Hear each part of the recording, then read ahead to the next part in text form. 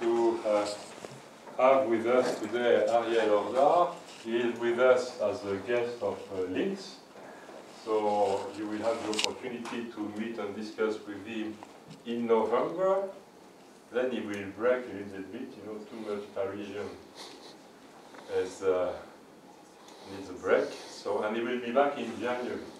You can start discussing with him, then mature a little bit the points, and then come back in January. So I'm not going to spend too much time to introduce Ariel. I mean, he's around since a while, as us. As some of us. Some of us, yeah. That's unfortunate, but that's life. And he has been doing a lot of work, really very inspiring work on routing, quality of service, game theory, and others. And I'm not going to name all the awards that he has received for education and research. He had a break as a dean of Technion Computer Science Department. Electrical Engineering Department. Electrical Engineering, sorry. Yeah. But it's confusing. So he has been, you know, serving the community for a while, which is also very important. And now he's back with us for those 2 months. And again, it's really an amazing opportunity for you to exchange with him about his research interest, about Technion as well, and all the work they've been developing there. So today, he had the possibility to give different type of talks. I advise him to give this one. It's a quite broad technical presentation, so I will give you maybe more opportunities, as this is really addressing the whole Links community, to see where you could eventually touch base with him on those different points. Ariel, it's a pleasure. The floor is yours. Actually, thank you, Serge, and actually the pleasure is all mine. I know that it is a custom that the guest would say that he's really pleased to be here, but believe me, truly, honestly, I'm very pleased to be here in Paris and here with you today. So what I shall do today is a bit challenging. 2 for the price of 1. I shall overview 2 pieces of work, both dealing with the application of game theory to communication networks, but from different angles.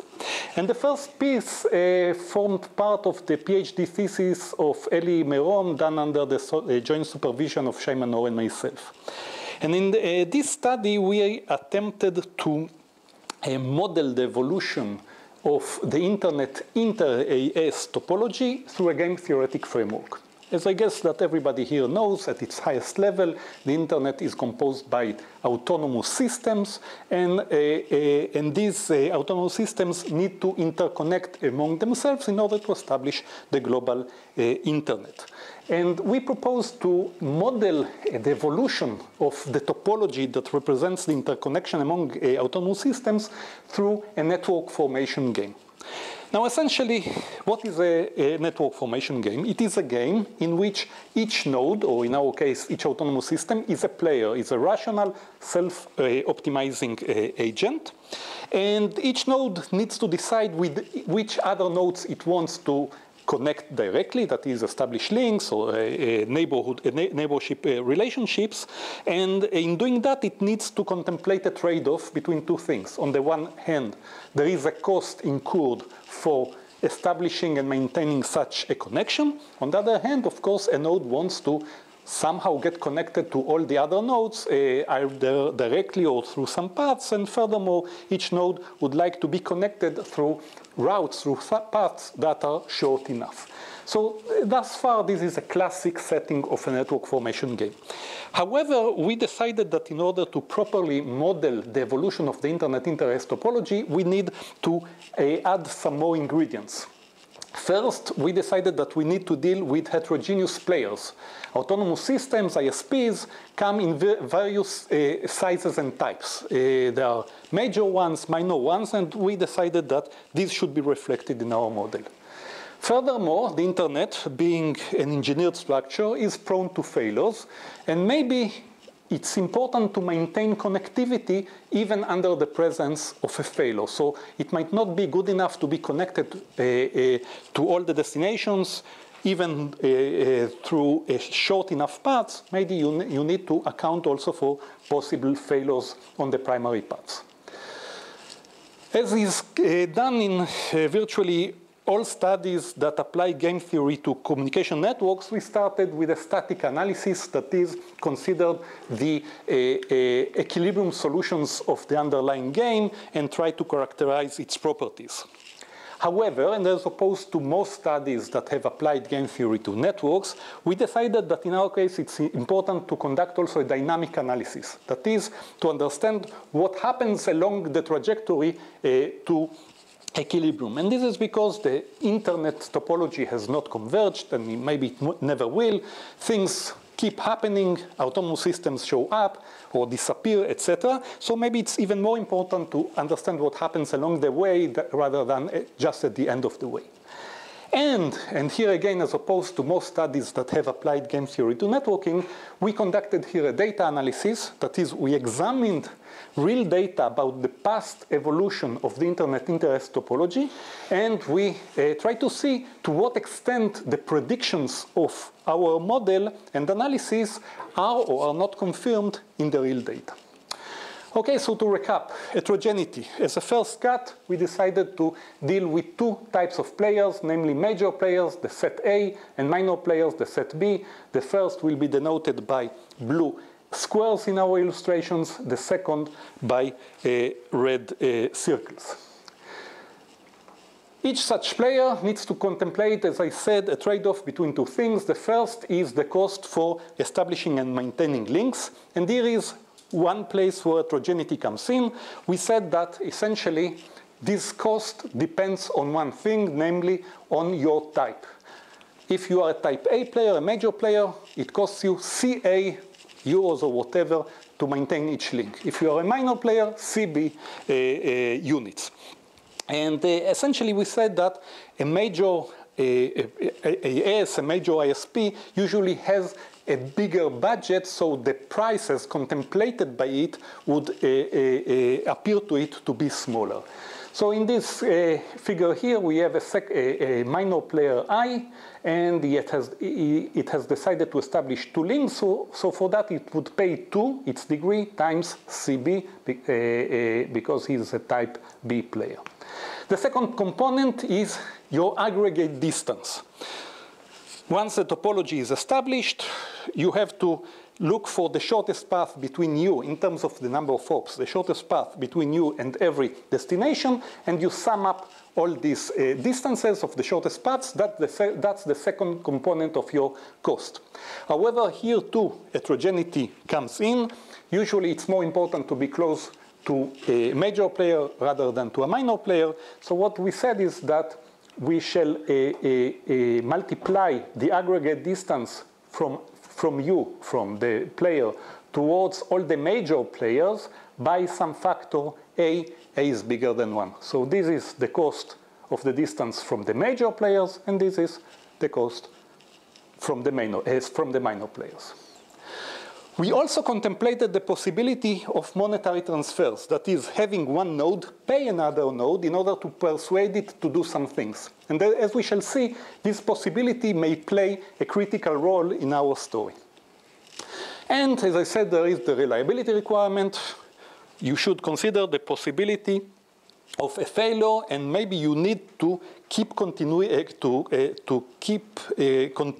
connectivity even in spite of a failure. So to do that, you need at least 2 node disjoint paths from you to every destination. But here too heterogeneity comes in. Maybe this rigid requirement should be in effect also, only with respect to the major destinations. Maybe to get disconnected from a minor destination is not that terrible. So we contemplated both cases, the case in which you have to maintain connectivity under a failure with respect to all destinations, or only with respect to the major destinations. A second issue that comes in when we start contemplating about reliability and failures, etc., is, okay, now we have 2 paths per destination. two node disjoint paths. But when we talk about the distance between me and the destination, what is this distance now? Till now, I said that it shall be the distance of the shortest path. But now I have two paths. So the answer to that has to do with how frequent we deem failures to occur. If failures are expected to be quite infrequent, then maybe I should insist on counting just the distance of the shorter path.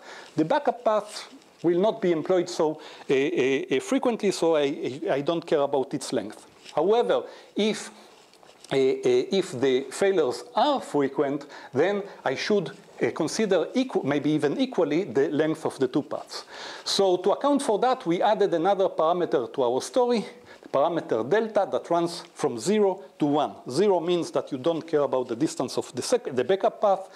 Delta equal to 1 means that it is equally important, and delta can take all the values in the range.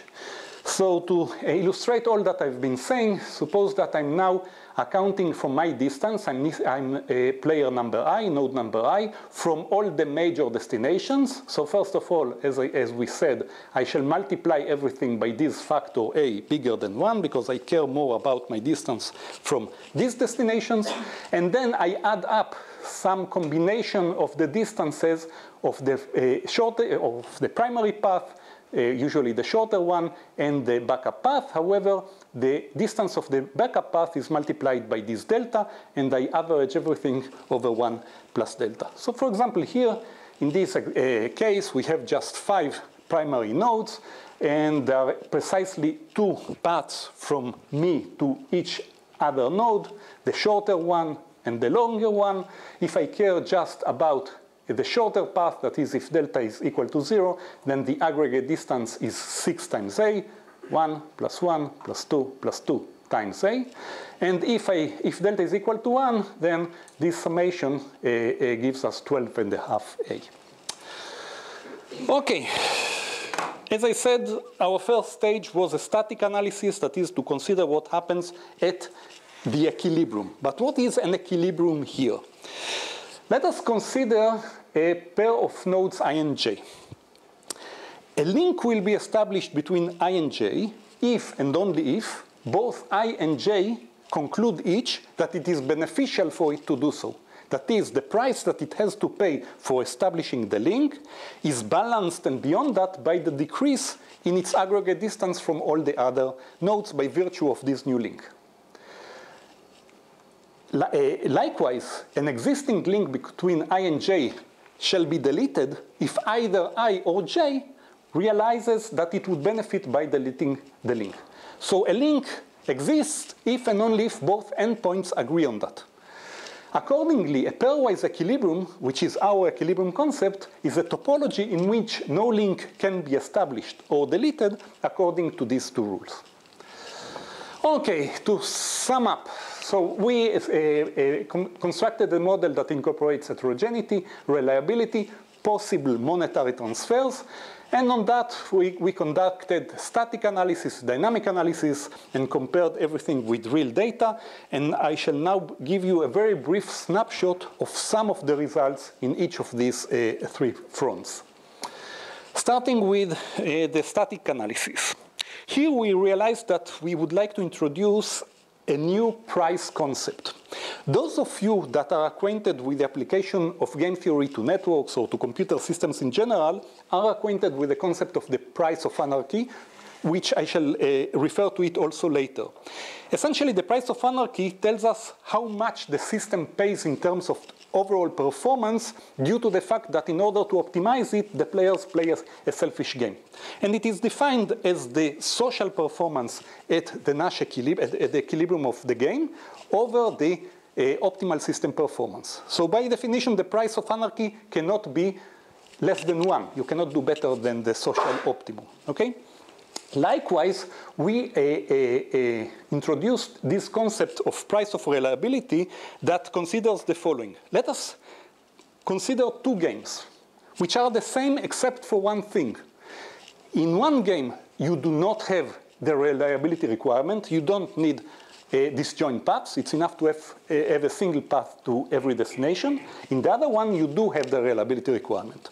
Each of the two would give rise to a usually different equilibrium. So let us measure the social performance in each of the two equilibria. And the price of reliability is the social cost of the game with reliability over the social cost in the game without the reliability. Okay? However, as opposed to the price of anarchy, the price of reliability in principle can be less than 1, because maybe we do something good to the system performance by demanding reliability.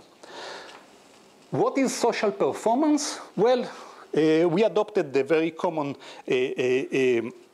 idea that the social performance is accounted by the aggregate cost paid by all the users. The cost that they pay for all the links and the cost that they experience in terms of the aggregate distances. The summation over all the players is the social cost. So to illustrate this concept, suppose that in our story we have just these 3 nodes. If we impose the reliability requirement, there is just one possible solution, one possible equilibrium, which is this triangle. That's the only way to get 2 disjoint paths between every pair of nodes.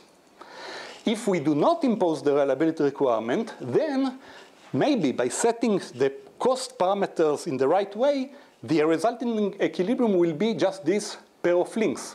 Why shouldn't these 2 nodes interconnect? Well, maybe when they consider the price incurred for establishing the link, they realize that it's more costly than what they would achieve by decreasing their distance from 2 to 1.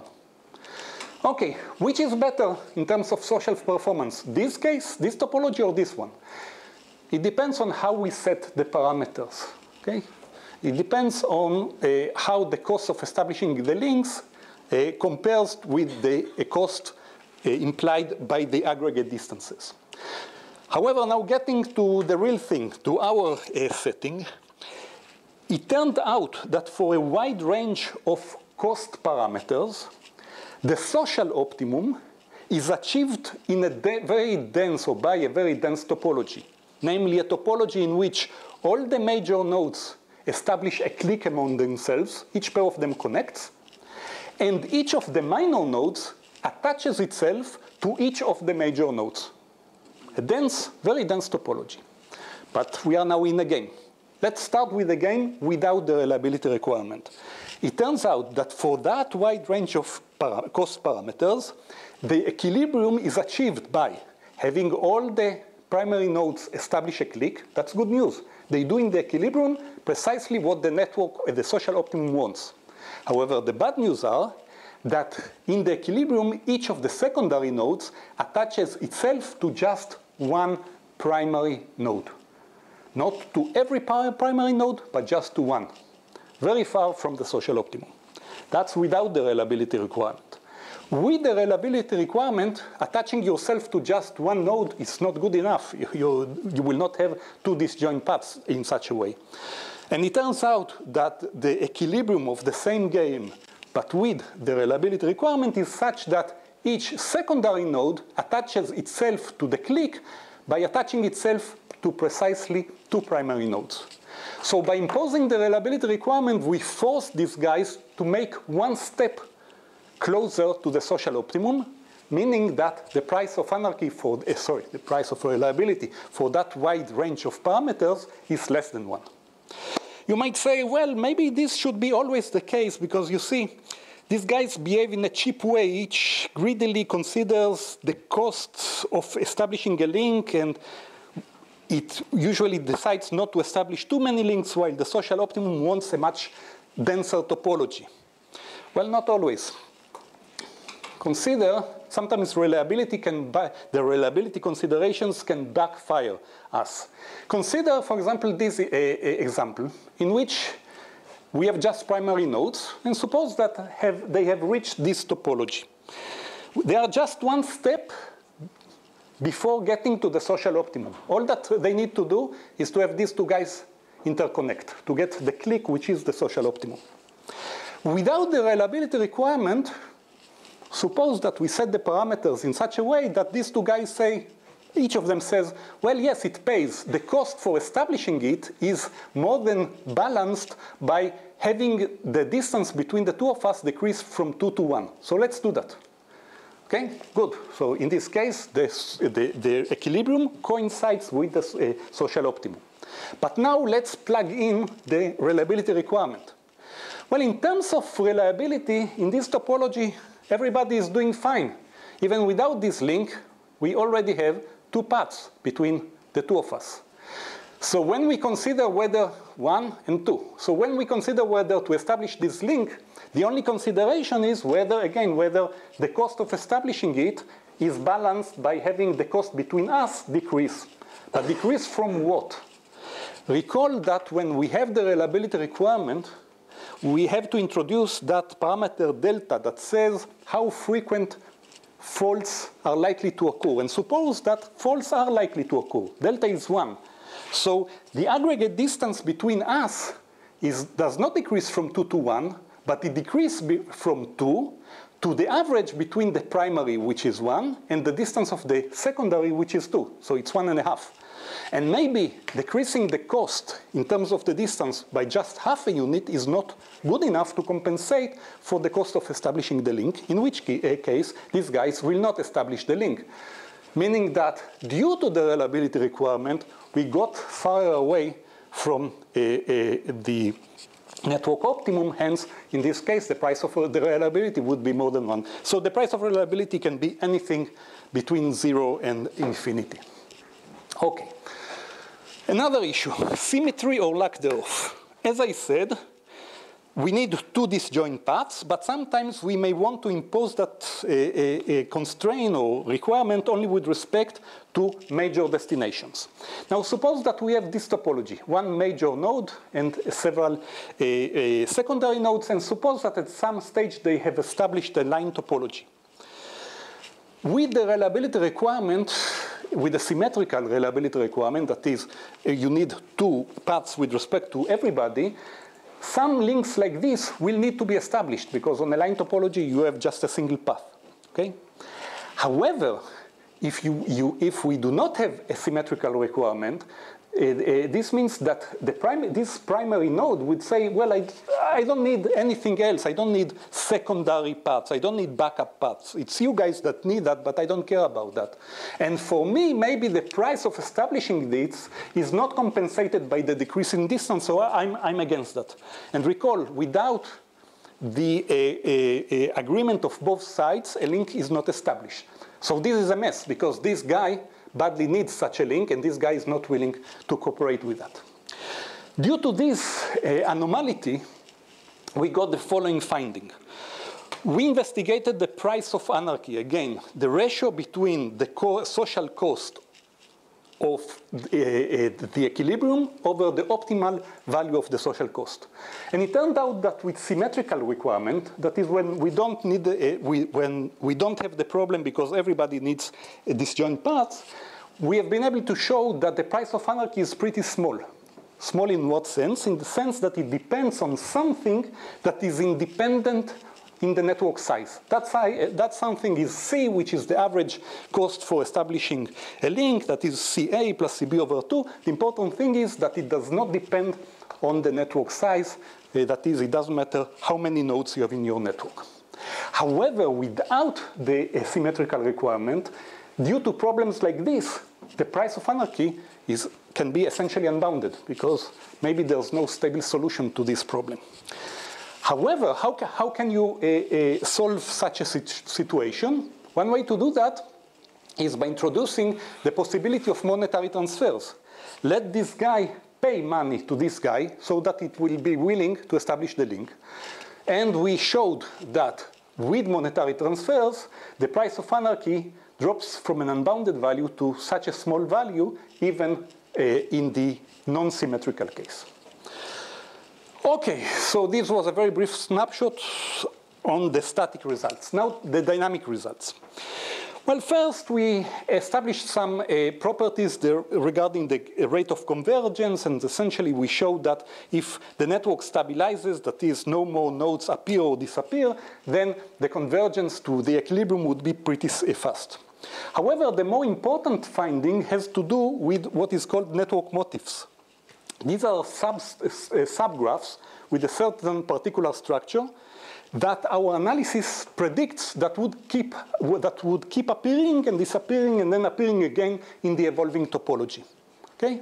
And these subgraphs are always in the terms of how the minor destinations attach themselves to the major destinations.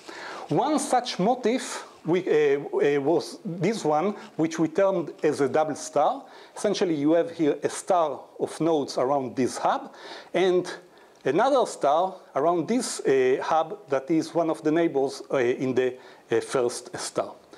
Another motif is this one, which we call the entangled cycle. Interestingly, in a previous study that considered real data about the evolution of the internet topology, the authors noted that they keep seeing this motif appearing, and they stated that they couldn't explain the reason why, whereas our model explains why this should be the case. Okay, so here is where data analysis comes in. We took these motifs, and we then considered data about the past evolution of the internet interest topology, and we counted how many times we see structures like this. And we saw that that's a lot of times. But how can we be sure that this is really a lot? What is a lot? 1 million, 10 million, 100 million times?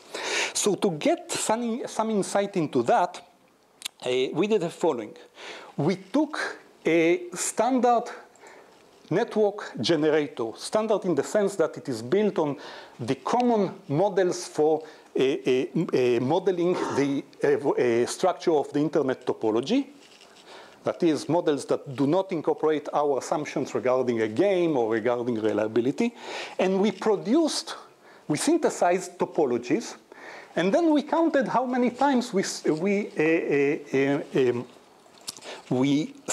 encounter the motifs in the synthesized topologies. And it turned out that there is a huge gap between their appearance in the real data, as predicted by our model, and the number of times that they were generated by the random topologies. Another finding related to the data analysis.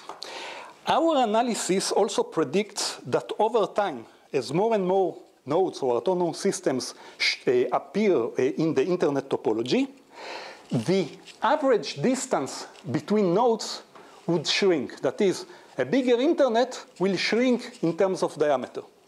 This is as opposed to many, if not all, standard models for modeling the internet topology that say that with more nodes, not with more links, but with more nodes, the diameter would grow. True, they say that this will be a weak dependence, like the log of n or even the log of n, but anyway, it would be monotonously increasing in the number of nodes. Our model analysis predicted the opposite, and the data analysis confirmed that this is what happened in practice. To sum up some of the main findings. So our static analysis also established some other interesting properties. For example, in all equilibria, the major players always form a clique which is settlement-free. Settlement-free means that there is no need for monetary transfers. Whereas, and due to the reasons that I outlined, many of the major player to minor player interactions do need to employ monetary transfers, or what more precisely, what is known as transit contract transactions. As is well known, both of these properties are well supported empirically.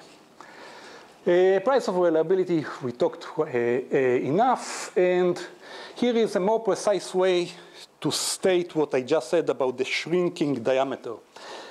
Precisely what we established is that as the number of major players increases, the distance of the minor players to the core established by the major players should decrease, and this was confirmed empirically. We also predicted the repetitive appearance of some network motifs, and as I said, there is a big gap between their appearance in the real data, as predicted by us, and what a standard model generated. And actually, this gap is statistically significant. It is larger than 10 standard deviations. So, to wrap up, we constructed a model that is built on heterogeneity of the players, reliability considerations, and possible monetary transfers. We built on that a network formation game on which we conducted both a static and a dynamic analysis, and for which we conducted a study on the price of reliability, the topological properties of the equilibrium, the rate of convergence to equilibrium, the recurrence of network motifs, and all these were compared with data analysis, and there we got quite encouraging insight. So this was the first part of the talk, right on time. I wonder whether we'll take questions now, or you can pause, or if you want to. I can go back to this later. Okay? Okay, let's move on to the second part.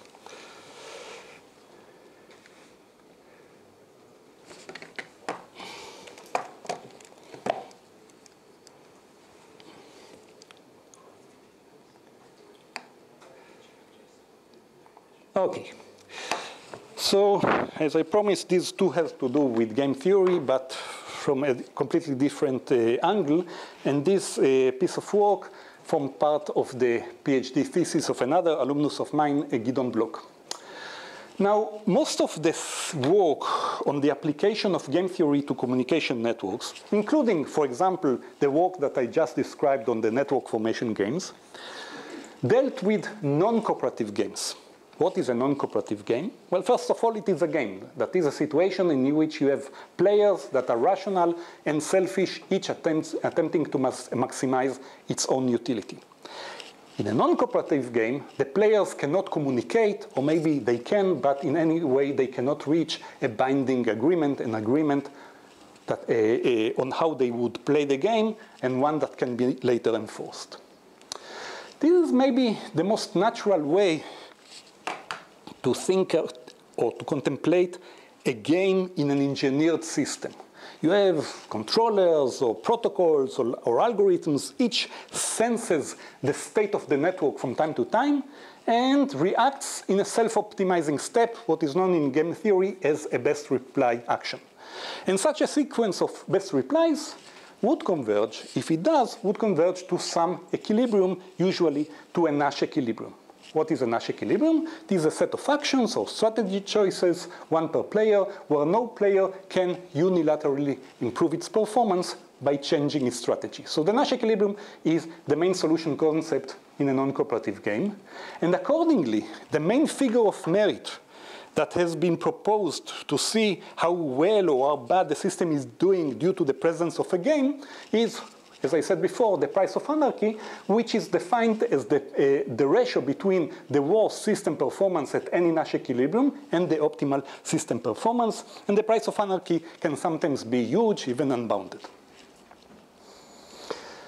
Now, it is important to note that the price of anarchy quantifies not only the price that we pay due to the selfishness of the users, but also due to their inability to cooperate. However, in more and more networking scenarios, the players, the decision makers, do have an opportunity, or at least the potential possibility to communicate and to reach binding agreements, in which case the right framework to deal with these situations is provided by cooperative game theory. And the cooperative game, just as any game, is one in which the decision makers are self-optimizing rational entities. However, now we assume that the players can communicate and try to reach a binding agreement. The solution concept of a cooperative game is not an equilibrium anymore, and various solution concepts have been proposed for cooperative games. To name a few, the Nash bargaining solution, the core, and the nucleolus. Well, some of the fonts disappeared. Well, here you should have it, envision a table and with rows and columns. And this table describes the space of problems that we considered in our study. So the columns stand for the solution concepts that we considered. I already mentioned the Nash bargaining solution, the core, and the nucleolus. And we also considered in part of the study the concept of the strong Nash equilibrium, which corresponds to situations kind of in the borderline between a cooperative and a non-cooperative game. The rows describe the type of players that we considered. We focused, as is usually done, on the classical case of selfish or fully rational players, that is, each tries to self-optimize itself. However, we occasionally also consider the presence of malicious players. These are guys that do not care about improving their performance, they just want to make harm to everybody. Why? Well, because maybe that's their nature, maybe they are hackers, or maybe there's a fierce competition among companies and one company wants to drive the other ones out of the market no matter what, or because some of the players are not smart enough and they do dumb things that may hurt themselves, but in terms of whoever is playing with them, they should be considered to be malicious because they can do very nasty things. So you see here which combinations we did consider, and all the empty cells are open for future research.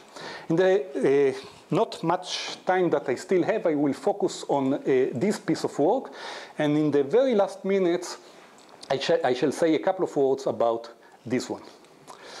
In this work, we considered an important important question. Is it worthwhile to cooperate?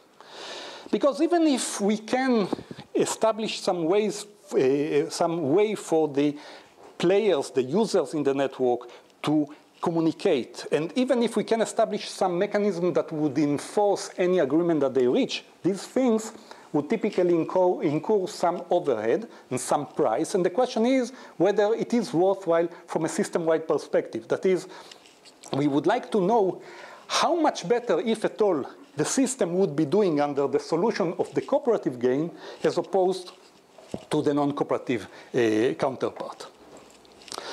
So we chose the Nash bargaining solution as the solution concept to address this question. And the Nash bargaining solution is informally a unique agreement scheme that should fulfill certain conditions or axioms. Individual rationality says that under the agreement, that nobody will sign the agreement unless it would get something better than without signing the agreement. Pareto efficiency means that under the agreement, you cannot have a situation in which one of the players says, guys, look, let's do something else. I will benefit from it, and none of you will lose anything. If such a situation occurs, it means that the solution is a bad solution because it lacks Pareto efficiency. Symmetry means that if two players look the same, then under the agreement they should get the same. Invariance to equivalent payoff says that it doesn't matter whether we are talking about euros or US dollars or Israeli shekels, the solution would be the same. You just have to translate from one notion to the other. Independence of irrelevant alternatives means that if there are some possible ways to play the game, but these ways did not affect your solution, then the solution would be unchanged even if you erase these possibilities a priori. Okay. An important concept in any bargaining scheme is that of the disagreement point. That is, any bargaining scheme considers two possible situations. Either all of us sign the agreement, or we all move to some well-known operating point. And this is particularly important to deal with or to formulate this axiom of individual rationality. To know whether I am doing better or not under the agreement, I should know what would happen if I do not sign the agreement. We chose as our disagreement point the Nash equilibrium. That is, we said the following: either everybody signs the agreement, or we go and play the non-cooperative game and get what we get at the Nash equilibrium. Okay, so now we have a new solution concept, so we need also a new figure of merit, not the price of anarchy. And that figure of merit that we introduced, we termed it as the price of selfishness. Why price of selfishness? Because it is the price that you pay solely due to the selfish nature of the decision makers, whereas the price of anarchy is a price that you pay also for their inability to cooperate. And the price of selfishness is defined as, similarly to the price of anarchy, as the ratio between the worst system performance at any bargaining solution and the optimal system performance. So it is almost like the price of anarchy. You have the social optimum in the denominator, you have Nash at the denominator, but in the price of anarchy, it's the Nash equilibrium, and now it is the Nash bargaining solution. By the way that we defined everything, we can take it for granted that the price of selfishness cannot be more than the price of anarchy. Why is that? Well, we said that our disagreement point is the Nash equilibrium. And by the axiom of individual rationality, nobody will sign the agreement unless it gets at least as much, or unless it will pay no more than what it would pay at the disagreement point. So you can be sure that this cannot be more than this. But now the big question is whether you can make sure that this inequality is strict, that you will gain something by moving to the cooperative scenario, and if so, how much? Okay, so that's the big question. How much smaller would that be compared to the price of anarchy, if at all? To answer that, we considered as our framework that of a basic and widely studied network routing game, which can be thought of also as a generic load balancing game. So in this game, we have a set of players or users. Each has a certain demand in terms of packets per second or jobs per second that need to be served.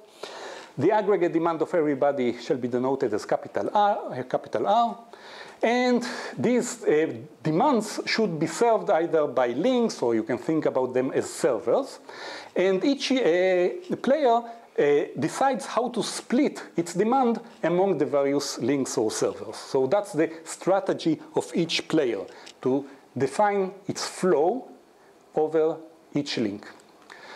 What matters to the link is the aggregate flow. That's the congestion level of the link. That is the sum of the flows of all the players. Each player pays something over each link. There is a function that is the cost function of the player on the link. And in general, it depends on two things. First, on how much the player invested in the link. For example, if it invested nothing, usually it would pay nothing. And second, on the load on the link. A higher load would incur a larger cost. What matters to the player, the thing that it tries to minimize, is the aggregate cost over all the links. What matters to the system is the aggregate cost, that is the sum of the costs of all the players. It has been proven in a previous work that in the non-cooperative scenario, this system admits a unique Nash equilibrium point. And that's very good news. Because before I did a little bit of cheating, I said that we chose as our disagreement point the Nash equilibrium. But a Nash equilibrium is not guaranteed to exist. And when it does, there might be multiple Nash equilibria, whereas a disagreement point must be exactly one. So the good news is that, at least in our case, we know that we have a unique Nash equilibrium. Okay, we further focused on a class of players that we called homogeneous. These are players that care all about the same thing. For example, they all try to minimize delay. Each tries to minimize its own delay. They are selfish, but they all care about the same thing. In this case, the cost function of a player on a link can be represented as the product of two things. How much flow it sends on the link, times something that captures the performance of the link, and that something is independent of the type of the identity of the player, because they all care about the same thing. For example, if they care about delay, that would be the delay per unit of flow, and it depends on the congestion level of the link. The general case is that of heterogeneous players, where each can care about something else. I care about delay, you care about packet loss, etc. In that case, we cannot say about the cost function anything beyond what we already said.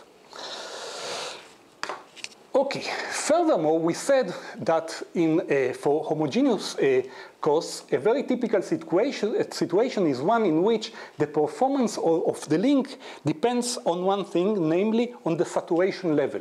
That is, each link is associated with a capacity, and the performance depends on the residual capacity. As the flow approaches the capacity, this cost would grow to infinity. Okay, so for example, a simple example is the case in which all care about delay, and delay is captured through the well-known MM1 queuing formula. I'm jumping to the results. Result number one, we showed that for homogeneous players, you can be sure that the price of selfishness would be strictly less than the price of anarchy. You will get something. Sounds simple, but believe me, it was really painful to get that proof. How much? Well, in some cases, you can gain a lot. In all these cases, the price of anarchy can be made arbitrarily large, yet, in some cases, the price of selfishness can be guaranteed to attain its minimal value of 1. That is, while without a game, without cooperation, the performance can be very, very bad.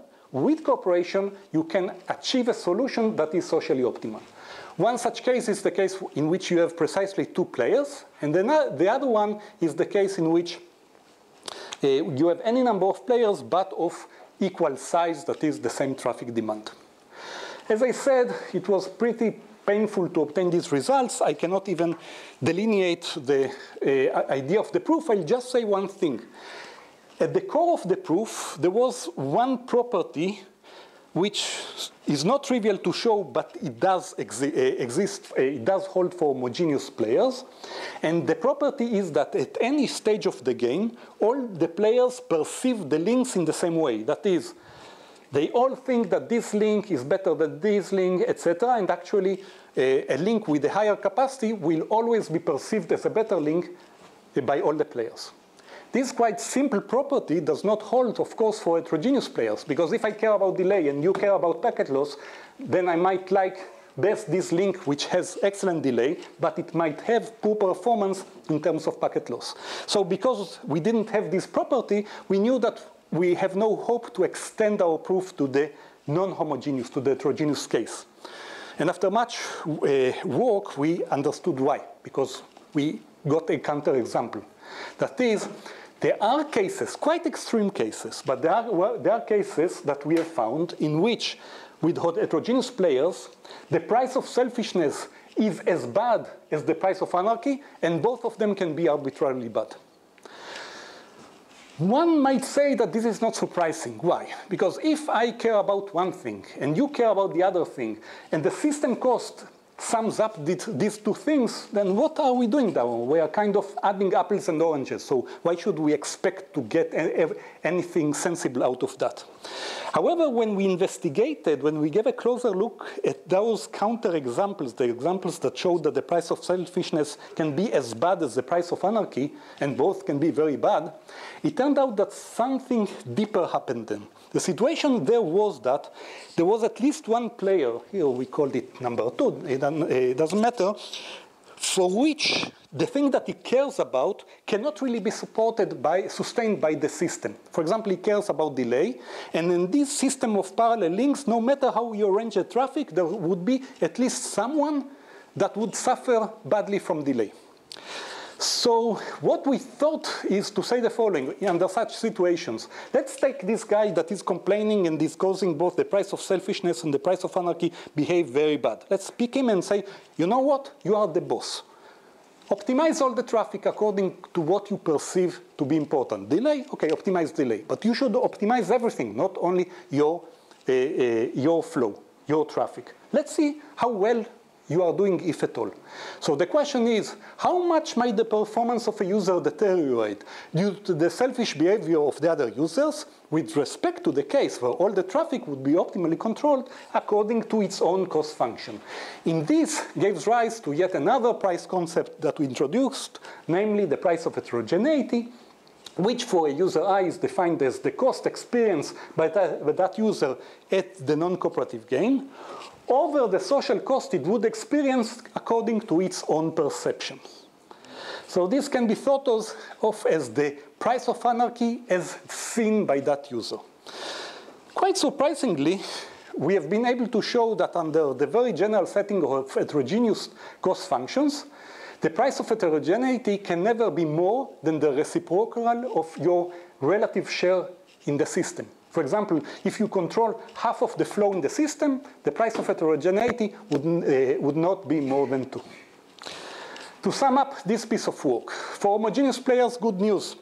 By moving to a cooperative game, things that behaved possibly very bad in the non-cooperative game can be much better, even socially optimal, in the cooperative scenario. For heterogeneous players, bargaining might not help, since there both the price of selfishness and the price of anarchy may be unbounded.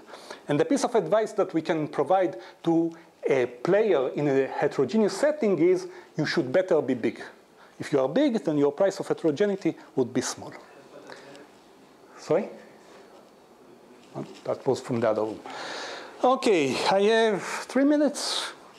So I'll say a few words about this piece of study. The Nash bargaining solution is cute, but as any bargaining solution, it contemplates a situation in which there are 2 extreme possibilities. Either we all sign the agreement, or we all go to a disagreement point. Sometimes this is the situation, but sometimes this is not. What if some of us say, let's forget about the other guys, let's sign our agreement, we don't need them, we shall be doing better without them. And so the question is whether the Nash bargaining solution is stable against such sub-coalitions, and the answer is that in general it is not. So if we do care about stability because we want to protect our system from such collusions, then we are looking for solutions that are in what is known in game theory as the core of the game. Solutions that are stable against sub-coalitions. So in this other piece of work, we wanted to investigate such solutions that are in the core. And one important question is, okay, suppose that we form our sub-coalition. What can we expect that would happen? Well, there's no clear answer to that. But we contemplated 2 scenarios. The first is to say, well, it's just the continuation of the previous story of the basic disagreement point. We shall play a non-cooperative game with all the rest. However, now each of the others will continue being one player, and we as a coalition shall play together as one player in which we shall all coordinate our actions.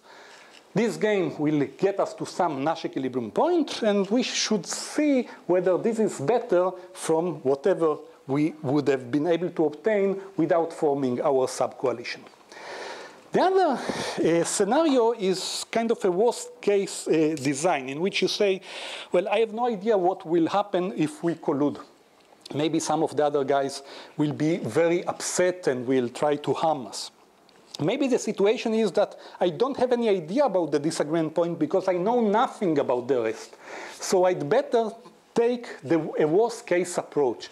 And hence, whatever we do, we should expect the worst response from the others. So this is kind of a zero-sum game in which we play as one player and the rest are the adversary. Okay, jumping to the results in my last minute. So in all this, in the framework of this study on the sub-coalitions, etc., we concentrated on the case of homogeneous players, those that care all about the same thing. Actually, this is usually what is done in many, if not most, studies on applying games to networks. The diversion to investigate heterogeneous players was quite the exception. And here we considered both the 2 types of players that I mentioned before. Well, I didn't mention them before. Let's get back to this table.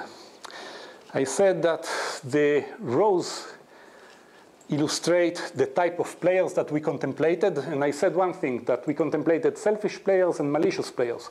But there is another distinction that we made between bottleneck players and additive players. Additive players are players that care about something that adds up along your connection. For example, delay. Your delay from end to end is the sum of the delays along the path. Bottleneck players are players that are affected by the weakest component in the connection. For example, in a wireless setting, if you care about lifetime, the battery life of the component with the weakest battery, and so on.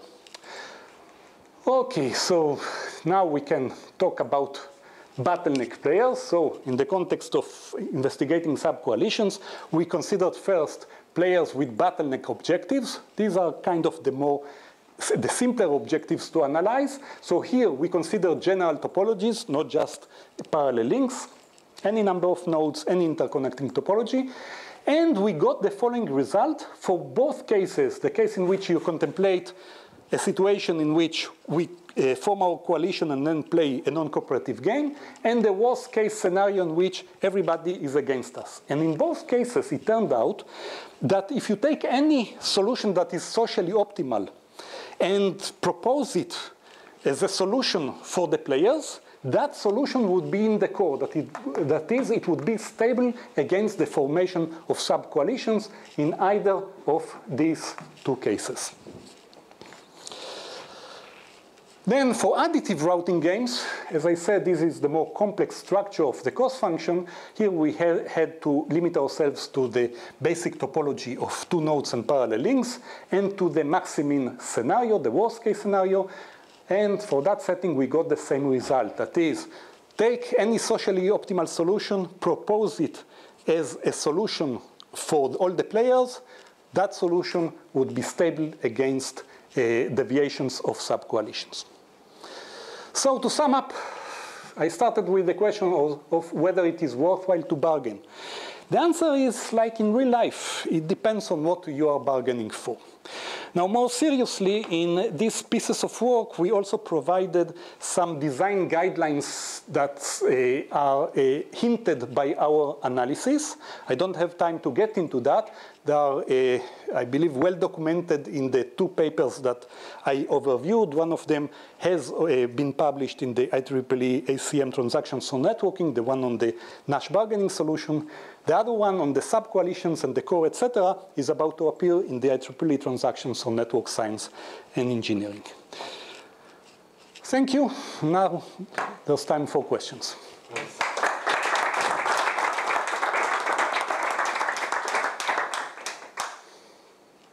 Questions? I have, but they're from the other part, so maybe. Okay. Yeah. Please. So first is, what kind of tools do you use to prove that the first game has a Nash equilibrium? And are there any standard techniques you use to prove your results, or they're just? Well, there are standard techniques, but it's not that there is nothing that is really specific. It's just, you take the mathematical formulation and dig into that. Okay.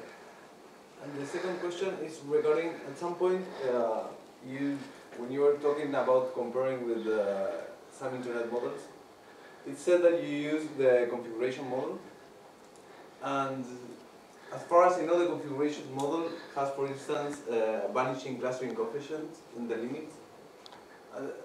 It's been shown that internet topologies have some properties such as the degree distribution follows a power law, or the clustering coefficient doesn't vanish when the link goes to infinity.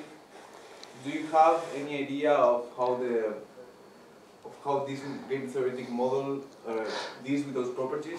Okay, some idea I do have, not about everything that because some things have been tested against, as you said, the configuration model. But for example, the property regarding the shrinking diameter in a power law topology, you will not get that.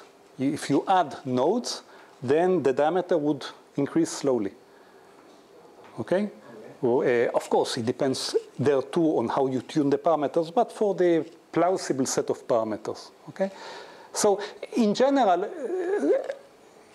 I would say that these findings that I highlighted, they give some hints it's not that they prove that the internet behaves precisely like that. For sure, the answer is no.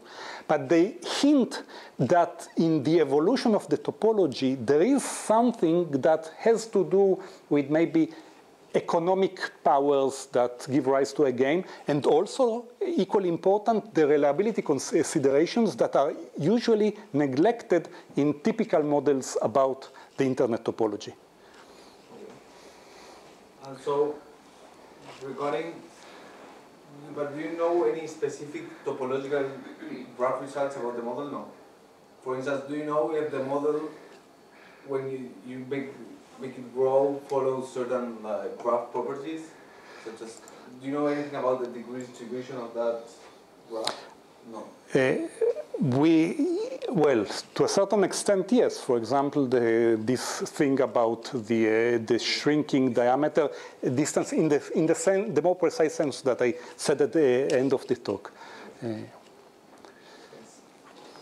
it's also on the first part. You distinguish major ASs and minor ASs, but among your major ASs, I saw Google, Netflix, Akamai, these are content providers. And it doesn't distinguish the notion of content provider and ISP, which seems to be very structured. The icons there should not be taken too seriously. Just have to give you the hint that there are major players in the internet and minor players. In a sense, we are talking about entities that have their networks that need to interact with other networks, and essentially it's an AS to AS scenario. And these entities come sometimes in big size and with a big budget, and sometimes I think it was necessary then to distinguish these, like the fact that you wouldn't connect to Akamai via Google. The answer is that it is necessary. As I said, we think that heterogeneity is important. Yeah. As I said, we took a first cut in this study and said there are 2 sets. Surely there are many more sets. And actually, in part of our study, and this is documented in the paper, we also saw that along the evolution, sometimes minor players start to play the role of a major player. Okay. I have a very basic question. In the first talk, in the first part of your talk, you mentioned that the 2 nodes, A and J, will decide to have a link if it is valuable for both of them. Yes. So this is like you are using the peering approach, and yes. You don't have transport links, like, right? Between I don't know, a tier 3 and a tier 2, or a tier 2 and a tier 1.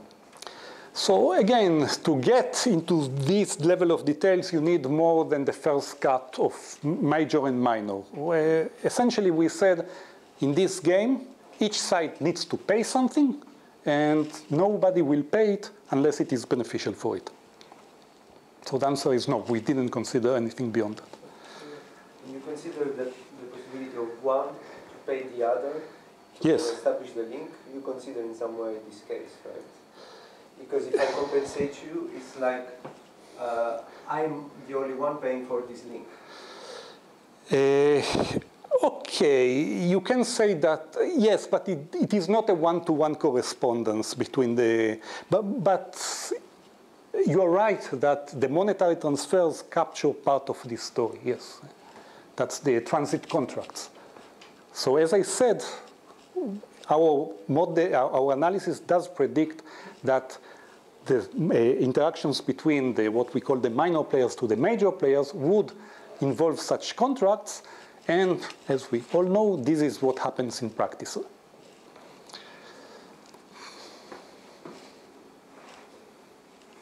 Okay. I was thinking in the second part of the talk. The second. Okay. No, don't bother. I don't think it's necessary. Okay. My question was about the routing games which you studied over many years. And practice. I mean, practice in routing in the internet is still very non-gaming. It's very deterministic, based on routing protocols, BGP, which are very strange, but they're not routing games. So what would be application context? I think yes, it is. I called it the routing game because it is using networking terminology. It is routing, but as I said, this is while it is a very basic case of routing, it is a generic case of load balancing. You have jobs, and they need to be served by one out of several servers. Okay, I think it's time to close. Ariel, thanks a lot again. Thank you.